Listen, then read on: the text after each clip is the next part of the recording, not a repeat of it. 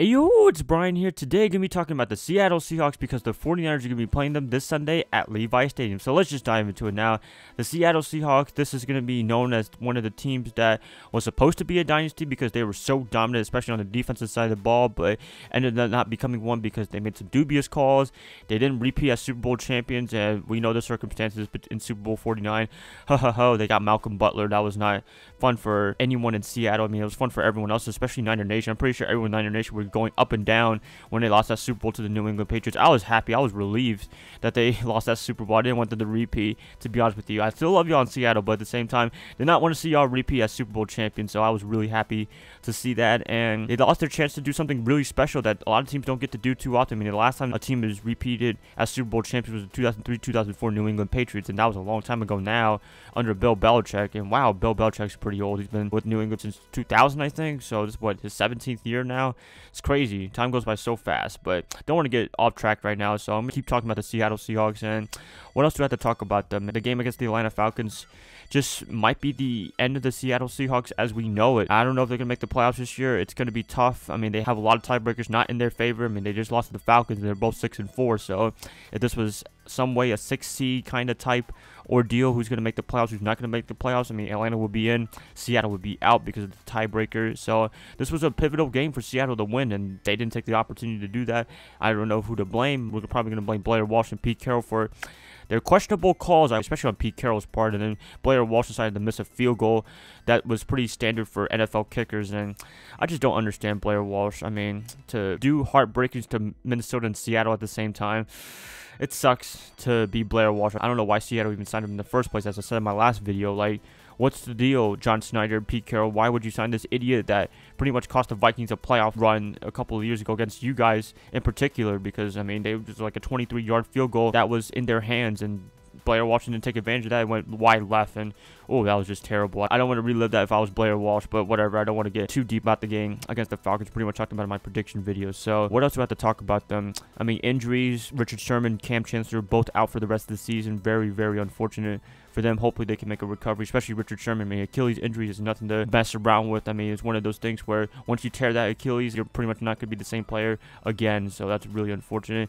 Cam Chancellor, I didn't even know he was injured, to be honest with you. I mean, I guess he was gimped up, but I didn't know it was that severe to put him on IR, so hopefully he can make a fast recovery, because neck injuries are nothing to play around with. Well, any injury is nothing to play around with, but I mean, neck and Achilles, especially the Achilles, one of the worst injuries to get in sports, so that's pretty unfortunate. But what else do I have to talk about the Seattle Seahawks? Defensively, I mean, they're still kind of okay. I mean, they did do a good job against Matt Ryan, that powerful offense. Well, it's not as powerful as last year with Kyle Shanahan, but, I mean, they're still kind of okay. And then offensively, they were kind of okay, but they always make Russell Wilson try to do a little too much now for the past season so far. I mean, Russell Wilson has been having to do other things that he's not really used to doing. He has to scramble more often. The offensive line is pretty trashy, I would say, for the Seattle Seahawks. So just a mess right now for the Seahawks. And, I mean, it's going to be tough to make the playoffs this year for the Hawks. A lot of people had them in the Super Bowl for whatever reason. I didn't have them in the Super Bowl. Well, I think I did have them in the Super Bowl, actually. I think I had the Seahawks and Patriots part 2, but I don't think it's going to be looking like that anymore. It might be another team. I think maybe the Eagles for the first time in a while. Maybe the Panthers. I don't know. They're going to be qualifying for the playoffs this year. They are so far. I mean, they're doing a pretty good job right now in Carolina. And New Orleans, they're one of the biggest surprises in the entire NFL. I mean, who would start 0-2 to go 8-2 so far? So very impressive on their part. The Los Angeles Rams are pretty impressive. I mean, there's just a lot of surprises this year in the NFL. And Seattle's a little bit surprising. They're not doing really good anymore. Well, they're 6-4. I mean, their record's kind of okay, but I mean, a tough NFC conference, it's going to be hard to make the playoffs with a very tough NFC conference overall. So they have a lot of competition going on. I don't know if they can make the playoffs, but they're going to have to try to do something without Cam Chancellor and Richard Sherman, and maybe they can make something happen, but I don't know. Pete Carroll lost the locker room. I don't want to say that he's lost control of his locker room, but man, it's a really gimpy situation in Seattle. So do I think they can still beat the 49ers? Yes, they can. I mean, it's possible they could beat the 49ers because the 49ers are not that good as well. I mean, they're still trying to find their way. I mean, the 49ers are bad just because, I mean, they don't have a lot of talent. A lot of people are still injured, and you can't really do anything about that stuff. There's stuff you can't control. And then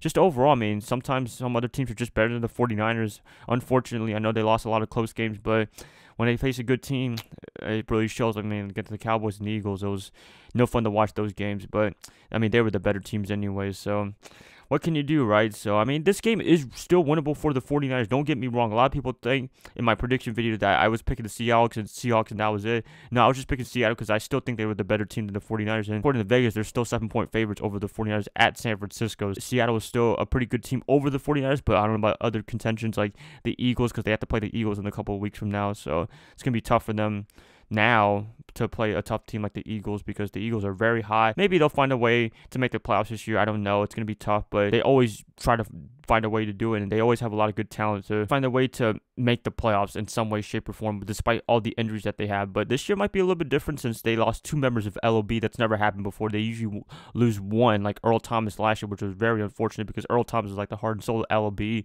and once they lost him, I mean, the season was pretty much over even when they made the playoffs. And losing Chancellor and Sherman, wow, that's a big loss for them. So that's going to be pretty much it, you guys. Playoff chances for the Seahawks is looking really, really low as each week passes by, and every team is getting better in the NFC. So it's going to be a tough one for Seattle this year, and might be the first time since 2011 that they don't make the playoffs, and might be the end of Pete Carroll as we know it. I don't know this season exactly, but maybe next season because people are getting older. He might have lost the locker room even after Super Bowl 49 in this game against the Falcons with that weird fake field goal play call, even though I kind of liked it just to do something different, but at the same time it was a stupid call.